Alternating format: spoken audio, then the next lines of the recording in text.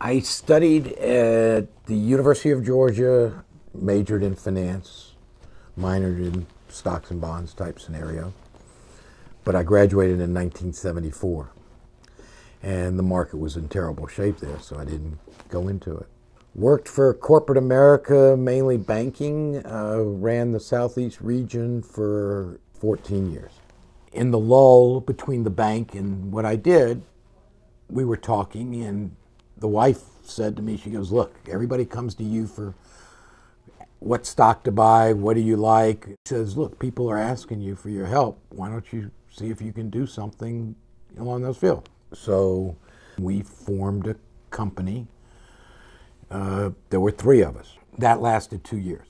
The partner that ran the admin side, accounting side, and myself split out on our own in, I think it was 94.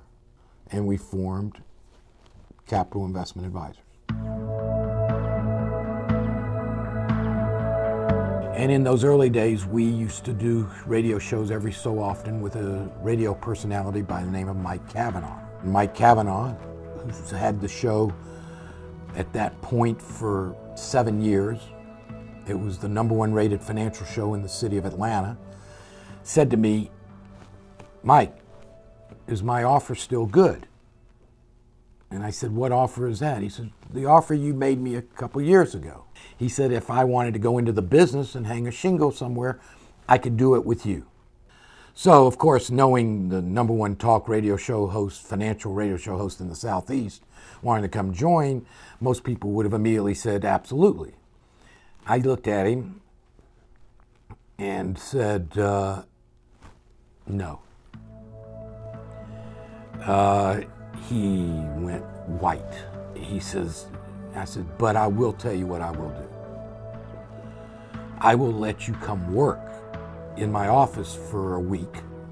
After that week, if you still want to, you can. So that's what we did. And he came, and the first day he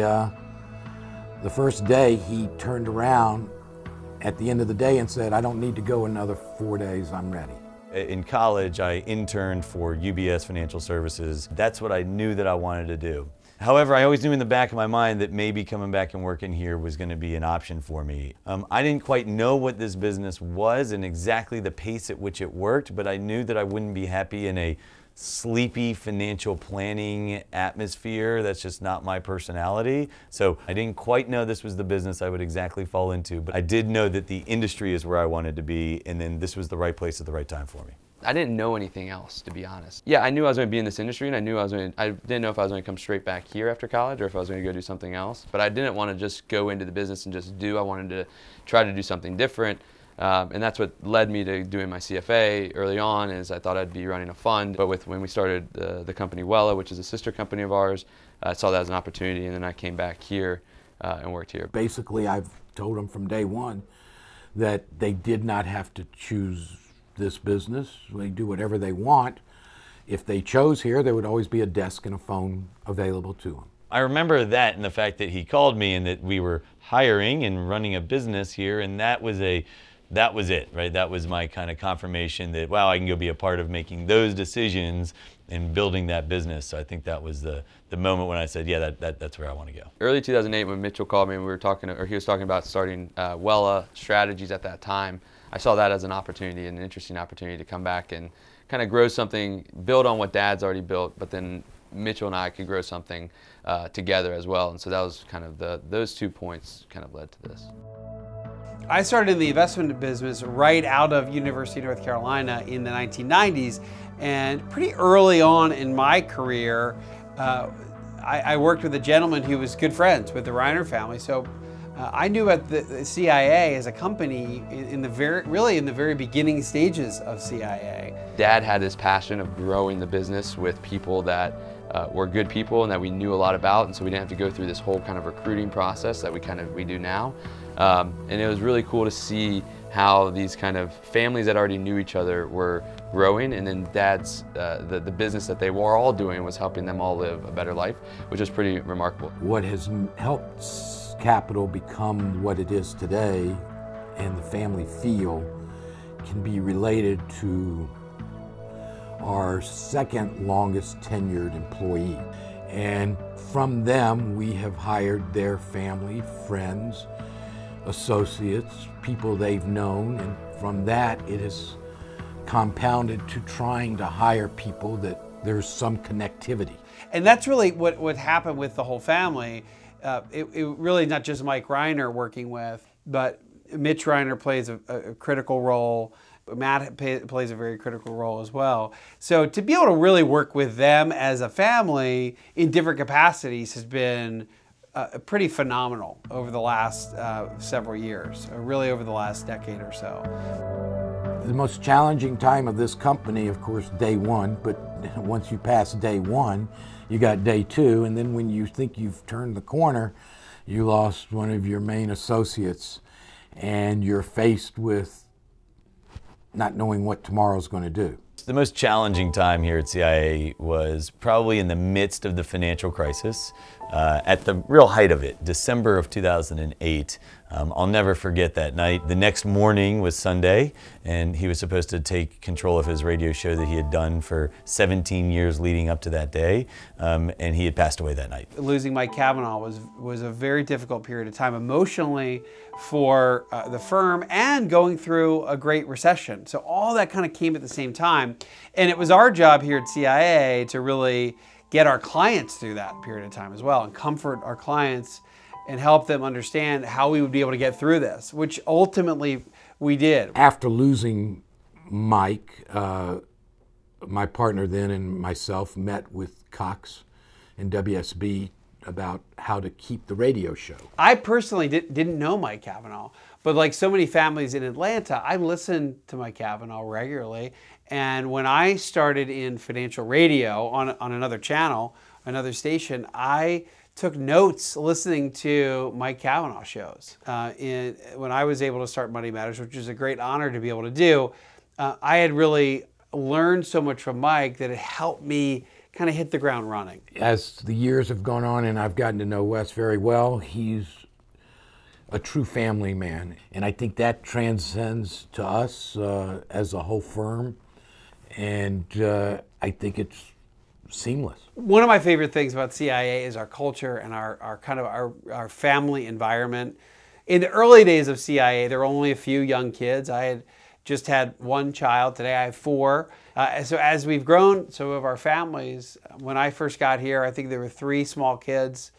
Today there's 24 children. We could start a daycare center at CIA. So this is a very family-oriented firm. We're a big group of families, helping families, and it makes really for a wonderful place and a wonderful culture to work with. We have a picture that's right behind me of all of us celebrating and as one team and one family at my wedding. That is a definition of what this place is. The fact that Dad was able to take his personality and in the way that we run our business, the way that we interact with our clients, the way that we work together as a team, those are the values that don't go away. So what I'm proud of is that he didn't run this business, he didn't build this business for profits, for bottom line. This was about doing what's right, serving people. And those values, that's a legacy. I think I'm proud of the impact that he's had on so many people, and I think that if you truly look at it, I think that people that work in the family of companies that he helped start, they have a better life than I think they maybe ever dreamt that they would. And I know I do, that I ever dreamt that I would. And you know, I think that I'm proud of the business he's built and the lives that he's impacted from both internally and externally with the clients. So Mike Reiner has really been a phenomenal leader for us as a company. And I think like any good leader, you're able to set up those who are around you to kind of continue on and thrive and maybe take even another step forward. And that's what Mike has allowed us to do. And a lot of that has to do with the transition of having Mitch have a really integral role in CIA. Okay, Mitchell's influence, his energy, his foresight, his ability to see what is needed in the future, and his drive to go after it and get it is exceeding anybody's expectations, mine especially, on what this firm can do, and it's totally because of his efforts. I've worked side by side with Mitch, now that Mitch and I are partners, to really make a lot of these decisions that impact us over the next 5 and 10 years. We kind of joke here that Mike Reiner sees out over the next year, I see out over the next 3 years, Mitchell sees out over the next decade, which is a really nice combination for the three of us. And we think that the way we position things today, we're more excited than ever as CIA passes, let's call it the 20-year mark, for the next 20 years of the business. And it's been so much fun to work together to really build that and take CIA to kind of the next step and into the future. The reason I'm so empowered every single day to work with this team and to continue building what we are building, and I really encapsulate it into because we can and because we should. That we can create more moments because of the team that we have here. And we can create more moments because we actually have a strategy and an investment philosophy that people need. And why else should we fulfill this vision of creating more moments? It's because we should. Not because we want to create this giant business, but because there are folks across this country who need what we do and who would say thank you like the rest of our clients do for the work that we do for them. So I believe that we are growing this business, we are creating more moments because we can and we should. We're on a mission at CIA to create more happy retirees. That's what we want to do. And the more families we can help over the next 20 years and the next 30 years, I mean, that's what we're here and we come to work and we come into the office every day to do. That motivates us here at CIA, and that really is part of our history. It's part of what we've always done, and it's part of what we're really proud of, and it's exactly what we want to continue to do into the future.